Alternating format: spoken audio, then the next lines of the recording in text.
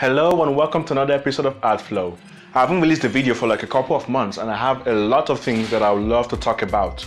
But I decided that for this first video, I'm going to talk about something that is a lot more important. One of the most important things that we could ever talk about as artists, and that is how to get better at art. But before I get into that, 24 years, I made it. I am 24 years old and whew, this is not what I was expecting for myself, but I actually feel great. I feel like I have a lot of, I don't know, this usually during my birthdays, I tend to get very depressed and, oh, I haven't accomplished much or I haven't been where I want to be. But for some reason this year, it's actually the opposite. I actually feel hopeful. I feel invigorated. A lot of things that I want to get done. I have a lot of plans for things to do by the end of the year, and I'm going to do them. So look forward to frequent updates on the YouTube channel. So there are 2 steps to take to becoming a great artist.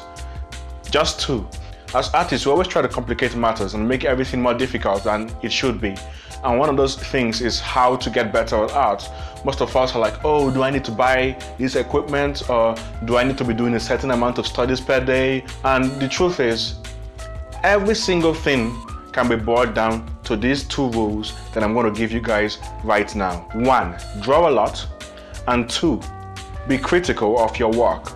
Now this might sound very vague, but I'm going to go into each one of them and show you how these can be very, very helpful. So if you're ever stuck in a rut, then you can just look back to this video and just remember that there are just 2 things you need to do to become a better artist. Now if you notice, I am saying draw a lot, not paint a lot. The most important thing you need to do as an artist is draw a lot. It's so important. If you can draw, you can take that skill to do anything. You could work in illustration, you can do concept art, you can do like some children's book stuff, you can do animation if you want to. Just having that base skill of being able to draw is the most important thing. One of the best things about drawing a lot is that the more you draw, the better you get. Your first drawing of a dragon is going to be a lot worse than your 100th drawing of a dragon. You know, if you've drawn dragons 1,000 times, guess what? You're going to get good. And it doesn't even have to be that much. It doesn't have to be such a crazy number. If you drew like faces all day, every day for 30 days, just 1 month, by the end of it, you would see tremendous results. So also remember to draw what you enjoy, or else you will never make a habit out of it. The thing that turns people off from drawing a lot is because they feel like, oh, I have to draw Bridgman, I have to draw Loomis, I have to take one of these boring books on anatomy and just copy it over and over again. That doesn't sound interesting, it doesn't sound fun. So yeah, draw what you enjoy or you will never make a habit out of it.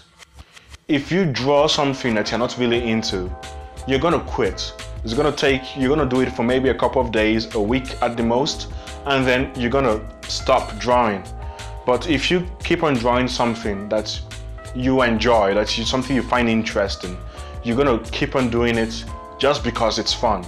Drawing should be fun. If you're not having fun drawing, put down the pencil, put down the ink or pen or whatever, and go figure out why you started drawing in the first place.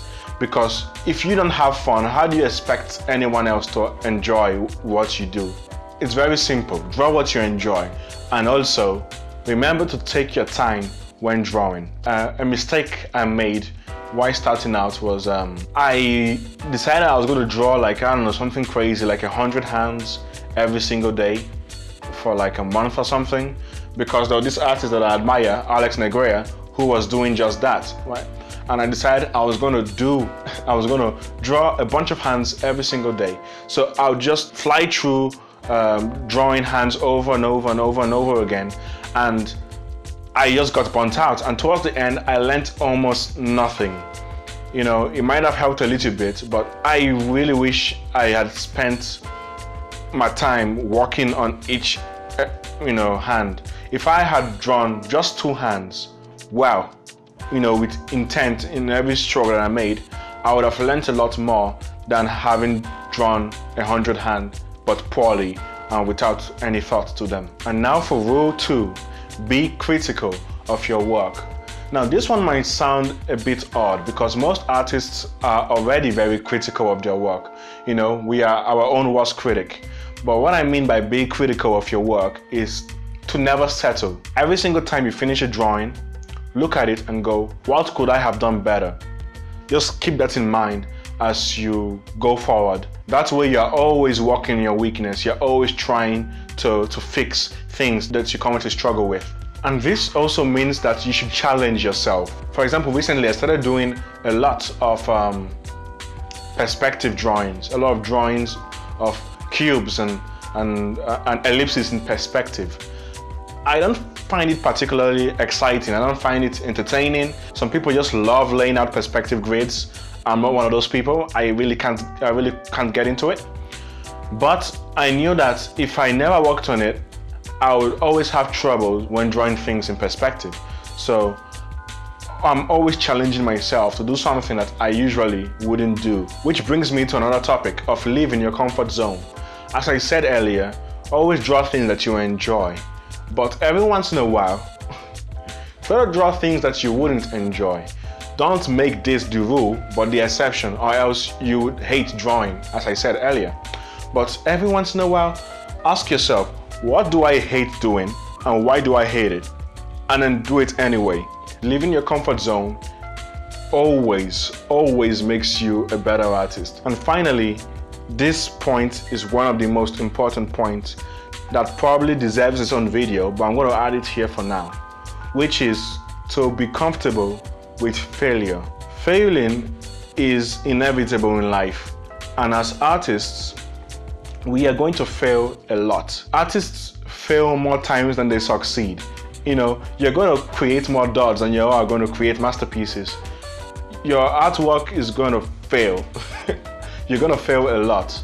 So if you don't learn this, if you don't learn early on to be comfortable with failure, you're going to have a really hard time in the future. So for example, I recently did a cityscape drawing. I knew that I love looking at beautiful drawings of cityscapes, but I knew that I also could never do it by myself or do it, you know, on my own. But I tried to do it anyway, and it turned out horrible, like probably one of the worst things that I have ever done in recent memory. It was so bad. And here's the thing, it's fine, it really is. Because failure is inevitable, you really should always be okay with showing other people your failed work. You shouldn't delete them from existence. You shouldn't feel ashamed of them. I feel like if more artists were courageous enough to actually share works that they think that they failed on, the industry will actually get better. The thing is, every artist that you see online or somewhere, they have a lot of failed work, but most of them don't show you the failed work. You only see the good stuff. So you tend to think, well, this artist does everything so well. Why is it that I can't do anything well? Why is it that 80% of what I do sucks? Well, it turns out that those guys don't show you the things that they fail at. For example, with the cityscape drawing I did, I could just delete it from existence, or I could look at it and go, this was terrible, and maybe in a few months from now, I might want to try it again. Guess what? I can compare my previous landscape failure with the new one, and everyone can see the previous one with the new one, and they can see that you made progress. So anytime you're stuck on improvement, or you don't know what to do, or you're not exactly sure whether you are currently getting better or if you're doing things right, just remember that there are only 2 rules and they're fairly easy to do. So always draw a lot and always be critical of your drawing.